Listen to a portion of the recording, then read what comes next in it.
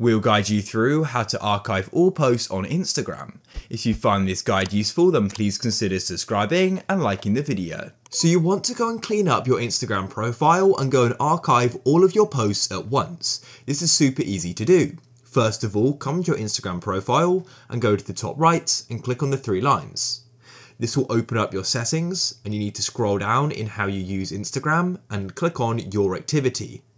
Now what you want to do is go down to content you shared and go and click on posts.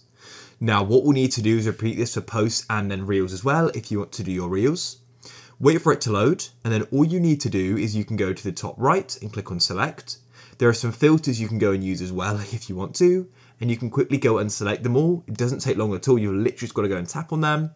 And then as you can see in the bottom left, we've got the option for archive.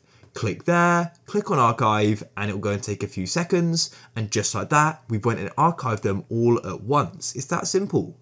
I'll come to my profile and refresh, and they're now gone. If you guys found this useful and you want to see more guides just like this, then please consider subscribing and liking the video.